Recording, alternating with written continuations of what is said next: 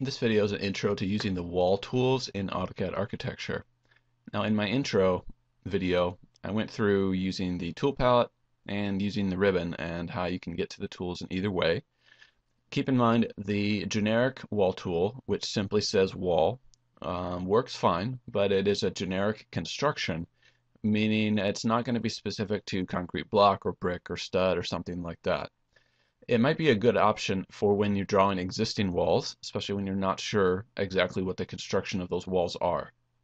So I'm going to start with that, and then we'll talk about specific tools on the Walls tab and how those are different than the generic tool. So I want to click my wall tool here on the tool palette and click a start point and then an end point. In that sense, it's the same as drawing a line. So during that process, I could have typed in a distance that I wanted the line to go, or the wall to go. So I can guide my mouse in the direction and type in my 20 feet, for example, if I want that wall to be 20 feet long. And then I can continue around, in whatever shape I want. And just like with lines, if I want to close the loop, I can also type C for close, and then that will finish the loop, meaning the building is now a closed perimeter. So in that sense, it's the same as drawing a line in the general basic process. O-snaps, polar, ortho, all those things work exactly the same way. So what's different about a wall, if you select one that you've already drawn, let's talk about the grips for a minute. You'll notice there's a lot more grips than what you have on a line. There's 2 grips at each end. The triangle grip at the end allows you to lengthen or shorten the wall without changing the angle. And many times that's very handy. For example, if I want the end of this wall to be vertically aligned with the end of the corner down here, all I need to do is grab that triangle grip and then pick the O-snap of the corner, and it will immediately align. And there was no way for me to screw up the angle because I used the triangle grip, which only will lengthen or shorten. Now on the other hand, the square grip at the end works the same as the grip on the end of a line. It allows me to change the angle or the length, so I can now put that end point anywhere that I want. So I can put it back there if I want to put it back where it was originally. So that's the same on the other end as well. Then we have 3 grips at the midpoint of the wall. The arrow grip will flip the wall's control edge back and forth, and I'll talk about what that is in a few minutes. The square grip at the midpoint allows you to actually move the wall.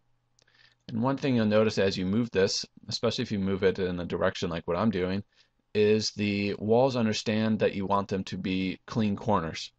So first you'll notice that the corners look pretty good from when I drew it the first time, and I didn't do anything to do that. That was automatic. But now as I move that wall up and down, it's automatically pulling the end points of the other walls so that they stay in a nice clean corner configuration. So the walls are a little more intelligent in that way. Now the little triangle grip there at the midpoint allows you to change the thickness of the wall. And you can also type in distances as you do this. So if I grab that grip and pull it down and I know that I want to add 6 inches to the thickness, I can type that and now I've added 6 inches to the thickness. But in general, that's your thickness grip. Now this is true only for specific types of walls that are not tied to specific construction methods and materials. In other words, if I use one of those walls that is 8-inch CMU, then the thickness is driven by how that wall is constructed. So then I don't have the grip. It doesn't show up. But this is kind of the generic wall, so it gives me the grip and allows me to change the thickness. Now, because of the complexity of walls, your properties palette is going to be much more valuable now than what it was in regular AutoCAD. So let's look at that for a minute. First thing you'll notice is that the wall is already on a layer, and that layer is called a wall. So intelligent objects in AutoCAD Architecture use what are called layer keys to automatically assign layers so that as you draw, you don't have to worry about it. And compared to regular AutoCAD, that's a great thing, right? One less thing to think about. So the layers usually are named kind of with a standard procedure of a prefix for the discipline, like A for architecture, and then after that a more specific suffix for what the object is. So you'll have a door, a glazing, a wall, etc. The style that's listed there is the specific type of wall that was used when I used that generic tool. So just like with dimension style, text style, etc., the style is what's dictating the graphics of the wall and the behavior of the wall. So the standard style means that it's the generic tool. The other important things that I'll talk about now are the width. Like I said, this one has flexible width, so I can type in something here, and that's the same as using the grip. But there are times when this is easier because I may not be sure what the width is assigned without coming over here to look at it. So that's an easy thing to change right there. And the other thing is the height.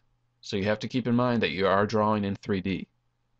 This is a three-dimensional wall that I have selected here. So that height then is the Z direction. It's 10 feet high, kind of coming out of the screen at me. So if I go to an isometric view on my view cube there, then you can see there are my three-dimensional walls. The other thing you'll notice is that your ribbon is context sensitive, so as long as you have a wall selected, then it's going to show you options for the wall and what you can do with it. And that's true for a lot of the other objects in AutoCAD Architecture as well. So those are some of the basic important things here in the Properties palette. You will also notice a little lower that there's rotation. So just like with a line, that tells you the angle. And the elevation is the height of the bottom of the wall off the ground, basically, or your 0 in the Z direction.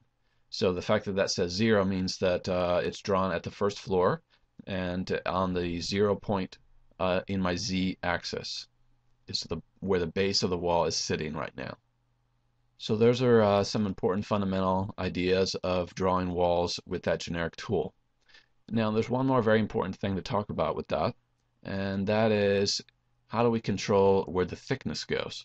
Because you didn't have to worry about this as much when you're drawing with a regular line, right? But if you are drawing a plan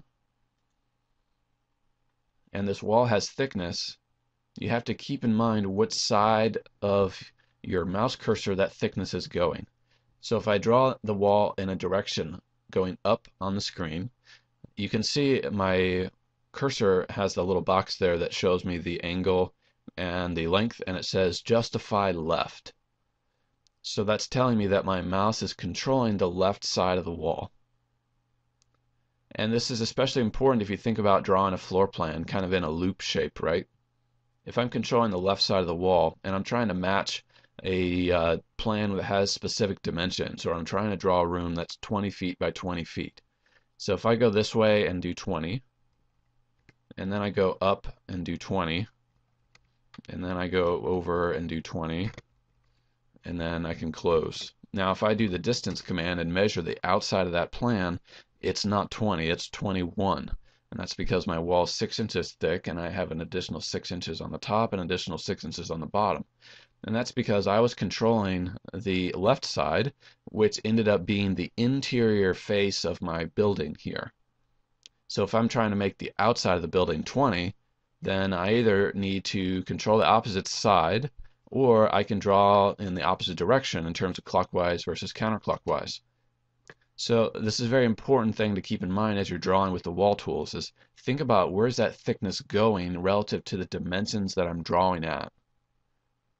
So if I'm drawing up, that's the easiest way to see your justification, because your mouse has control of the left side when your justification is left.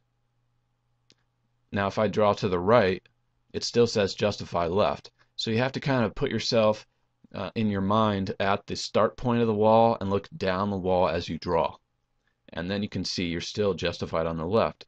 And then if I go even down on the monitor, see if you glance at the monitor, it looks like I'm controlling the right side of the wall, but if you put yourself at the start point and look down the wall as you draw, then it's still the left side.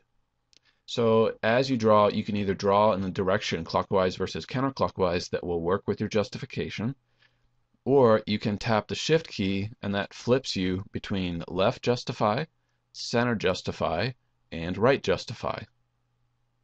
So now if I wanted to draw in this direction, then I could do that. Now, another important thing to keep in mind is when you're working with walls that are asymmetrical in terms of the construction. For example, a CMU 8 with furring. See, if I draw one of these real quick, you can see there's 8 inches of block with a hatch, and then I have space for furring, and then I have gypsum board.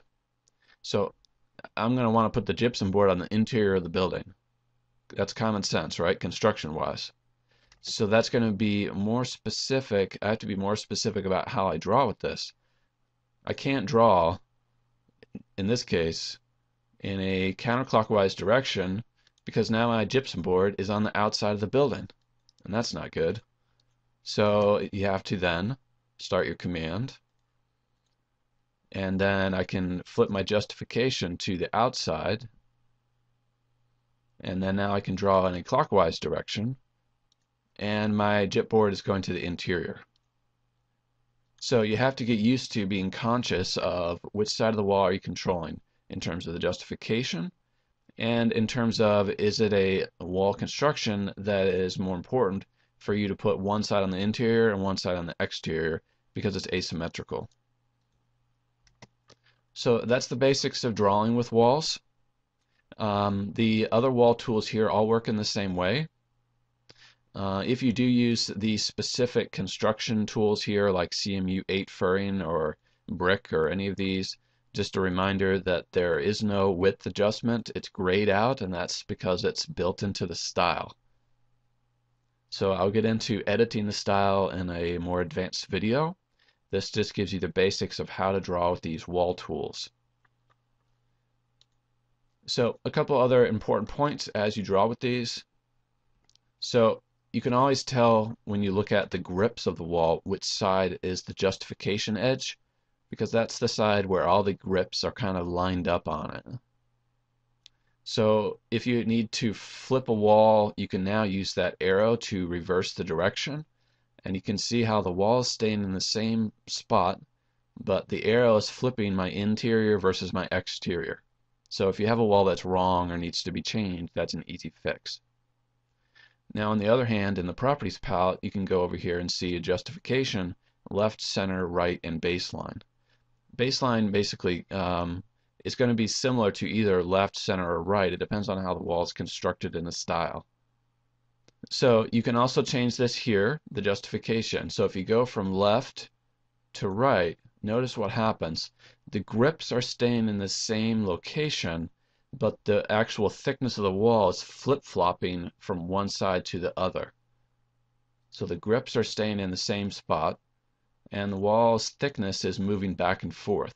So changing the justification in the properties palette is not exactly the same as changing it with the grip here, the arrow grip. Sometimes you want to do one, sometimes you want to do the other. When you use the arrow grip, you are keeping the justification on the same side of the wall, meaning it's on the block exterior face. You can see the gypsum board is flipping back and forth, but the justification stays on the block side away from the gyp board. When you change it here, you're actually changing the justification from the block side to the gyp board side. So there's two different fixes there if you have to fix a wall depending on what you want to do. Most of the time you want to leave your justification around the outside because it's a little easier to get your walls to work well together. So when I say that, I mean if you're connecting walls together, you want to start your wall at the end point of a previous wall. So when you select those two walls, you want those square grips to be stacked one on top of the other. That's the proper way to draft your wall. So then you wouldn't start your wall on the interior corner, right there. See, it doesn't clean up properly. You need to stack the square grips, and that means being consistent with your justification and normally on the outside. Now, if you have a T intersection, the same kind of rules apply. If I pull this grip back so that this intersects with the interior face, the walls are pretty intelligent. It doesn't want to go to the interior face because it kind of recognizes that that's the wrong way to do it. But sometimes it's possible to make it wrong on accident.